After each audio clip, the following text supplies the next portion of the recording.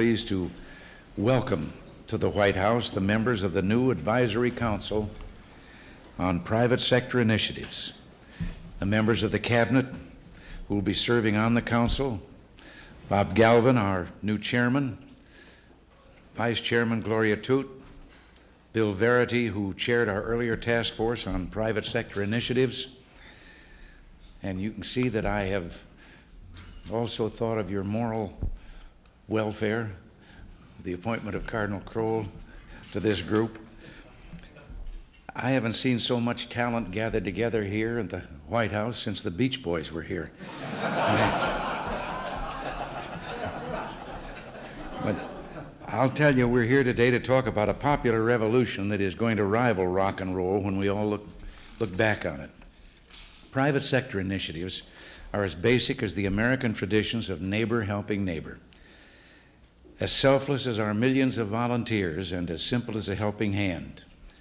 But these private actions are part of a national movement that is sweeping across the country like a prairie fire. The American people have developed a new way of thinking about how to solve social and economic problems. Maybe I should say they have rediscovered an old way. We sort of got weaned away from what used to be traditional Americanism by government saying, we'll do it. And the people have found out again about what they used to do. I had a letter from a man one day, very discouraged, a businessman, in business troubles and all. It wasn't too long ago, and I wrote him a 3-page letter that I hoped was the kind of talk Rockney gave Notre Dame about win one for the Gipper.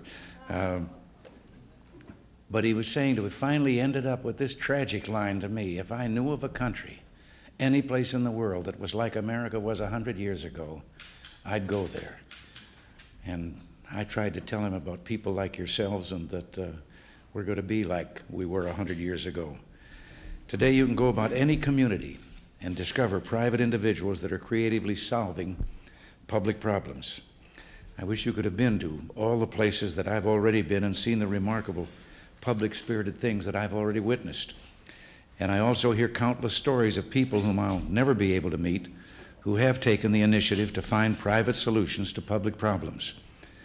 I could give you examples all afternoon of the efforts that are already being made. In Harris County, Texas, Dr. Joel Reed and the Harris County Medical Society have developed a system whereby computers schedule indigent families into time slots that doctors donate.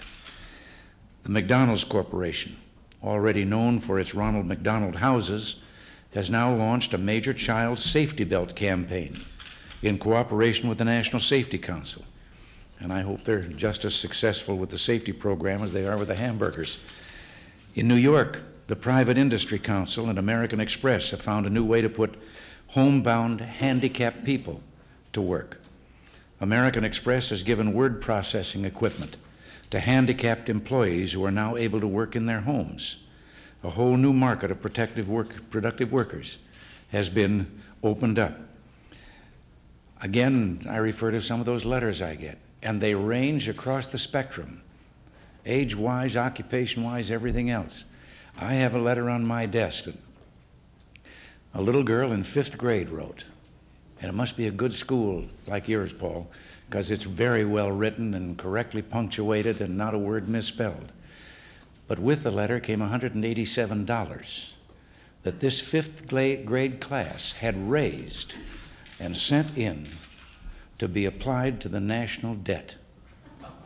When I was in 5th grade, I'm not sure that I knew what a national debt was. Of course, when I was in 5th grade, we didn't have one.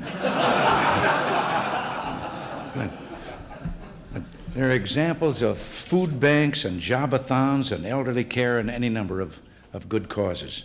And everywhere I travel, people are forming new coalitions to explore ways for their communities to meet child care needs, help displaced workers find new jobs, and address important community problems like drug and alcohol abuse.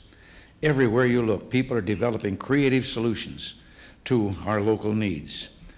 And here, because it's such an important issue, let me mention there are many, many ways the private sector could help the nation out on its educational problems. Throughout the country, businesses are adopting schools and new educational partnerships are forming. Private citizens and parents are getting involved in schools, and I hope that you'll take a special look at what we can do here. Neighbor helping neighbor is an American tradition. But let me tell you something, the secret's getting out. Not long ago, I was down in Williamsburg. You may have read about it. It was in all the papers. And I just learned that at the Williamsburg Summit, the Japanese heard about our private sector initiatives. They've asked for information, and they're studying its possibilities. And if the Japanese are interested, we must really be onto something. As members of the new Advisory Council on Private Sector Initiatives, I'm asking you to contribute your energy to a national movement that's already energized. All over the country, people are finding new solutions for the problems they see in their communities, but they can use your help too. We want to activate even more of that energy in our people. We need your help in multiplying the applications of all the good private sector ideas and projects that abound in the country.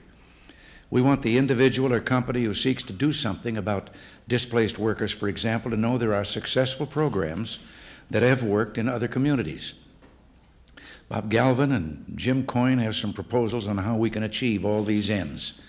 We want the person with a good idea about how to help with social and economic problems to know that he or she can make a difference. We need each of you to help us find ways to build the networks, develop the partnerships, and find the resources to make seemingly small ideas become national solutions to broad problems. And this is a call to action. We need your help.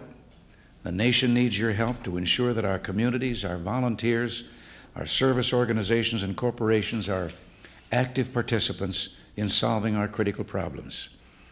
I believe in what Americans are doing for other Americans, and I believe in what you on this council can do. I have to mention, when this idea came for a private initiative task force to begin with, to find out what could be done, it's a wonderful thing. We've got some private initiative people that man the telephone switchboards in the White House. I picked up the phone and said, "Get me Bill Verity." And when I got him in the middle of the Atlantic Ocean on a ship coming home from Europe.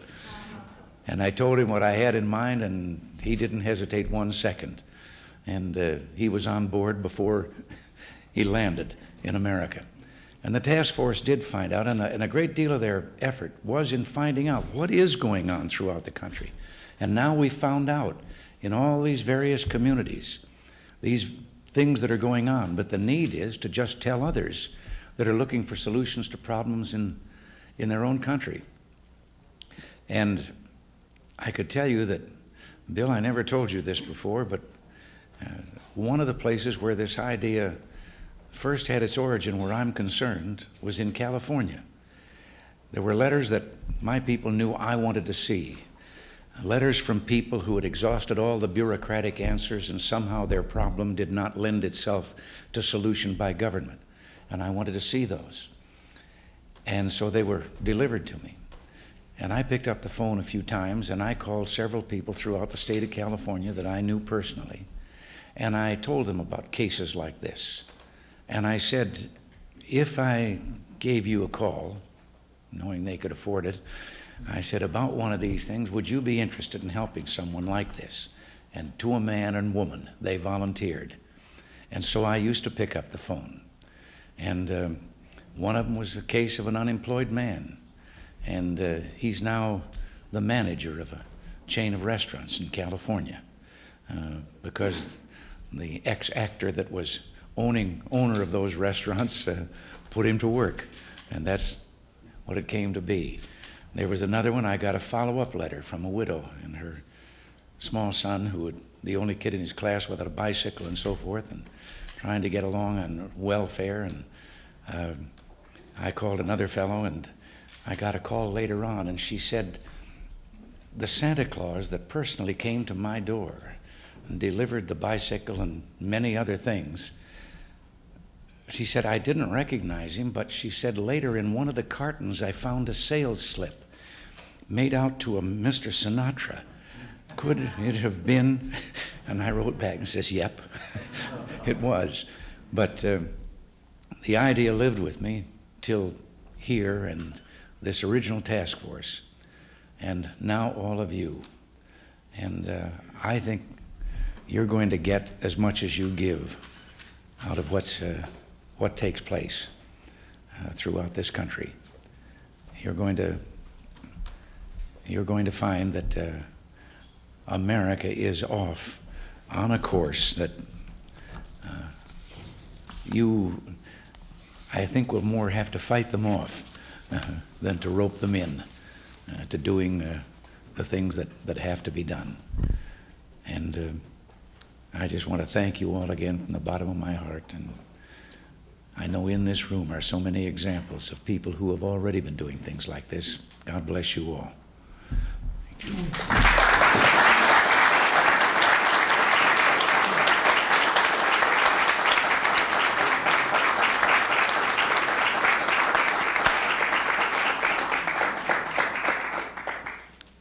Permit me for just a moment, Mr. President, to respond for your counsel. This morning we had the privilege of presenting ourselves to each other. You would have been proud to know that you have selected people with credentials in this arena of special interest to you and to us. And when we met this morning, we exchanged a number of thoughts. I will select only one to complement yours.